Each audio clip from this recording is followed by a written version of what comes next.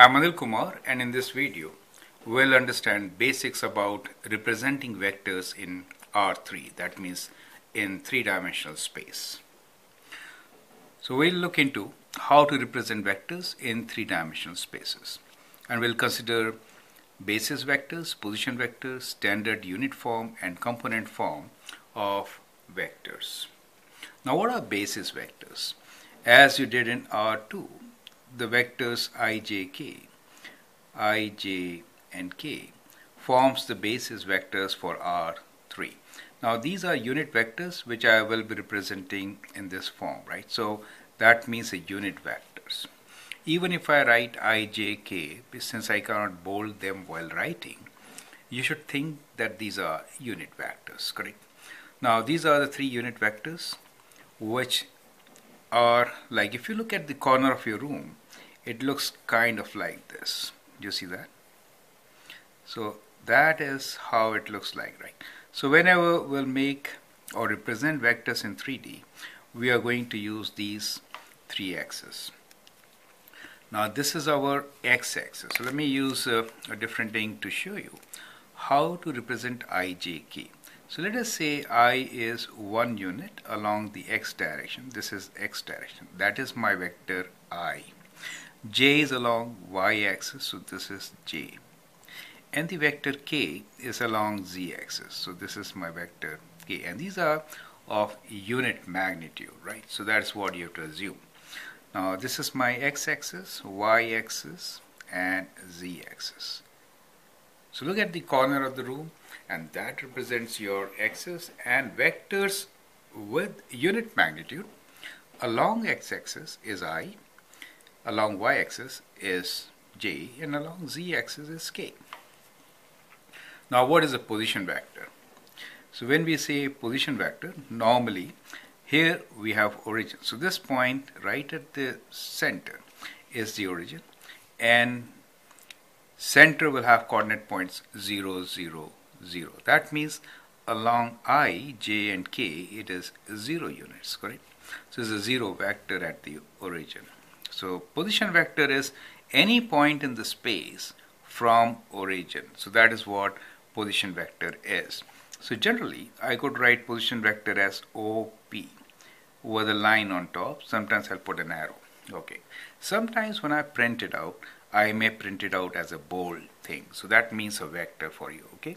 So position vector OP means a vector whose tail is at origin. So in this case, tail is at origin, which is 0, 0, 0, and head will be at the point P. Let me say ABC. Okay, so it could be a point ABC.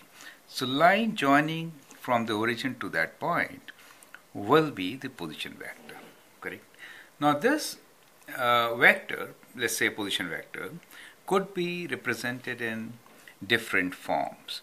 We could write this in standard unit form using ijk, or in component form like I wrote here, right? So let me tell you what is standard unit form and what is component form.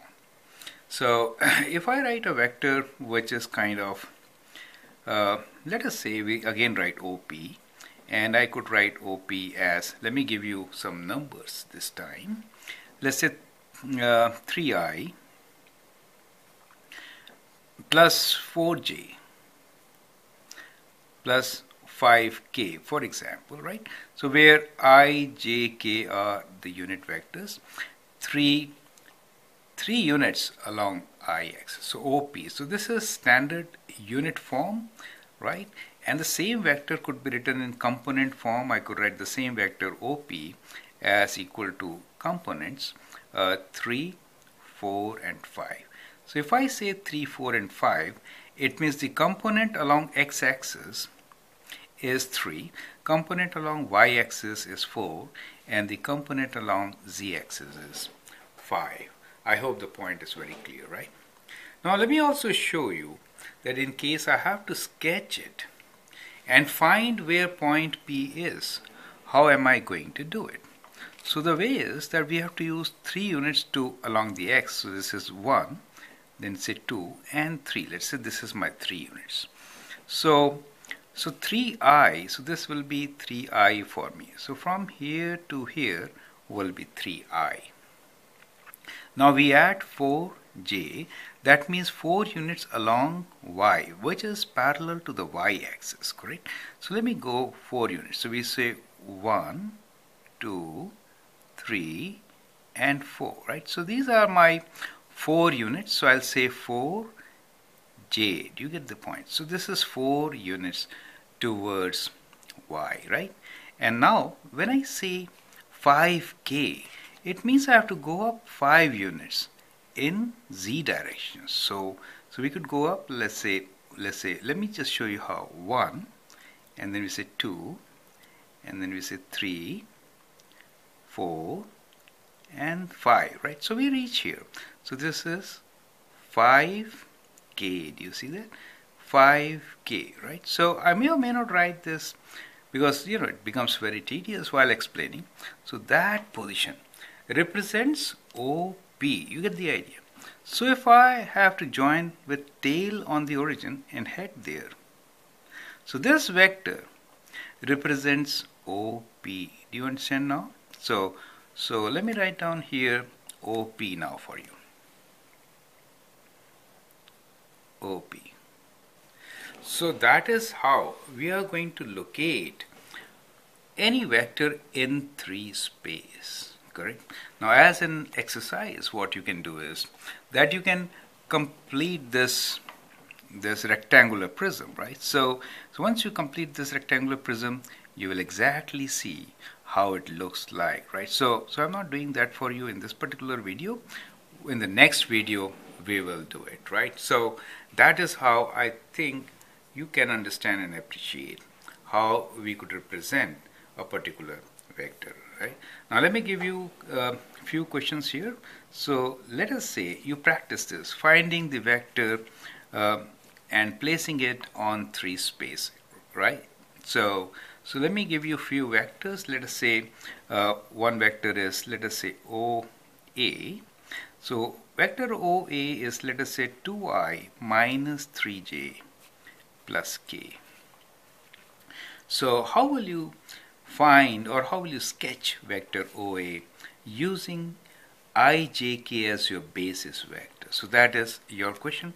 Let's follow it up with few more, and let us say next question for me is vector OB.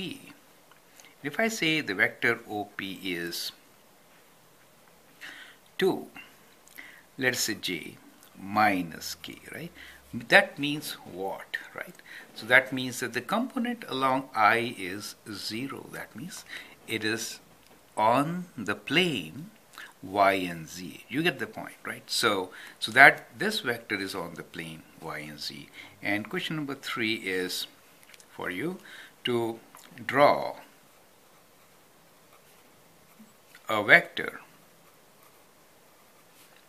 in the xz plane, right? So xz plane. So you can write your own vector and draw one in xz plane. That is, you understand which plane I'm talking about. I'm talking about this plane. You get the idea?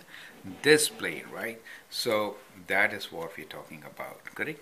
So try to sketch vectors and see if you understand the concept. So move on to the next video so you'll understand a bit more about vectors in R3. I hope that helps. Thank you and all the best.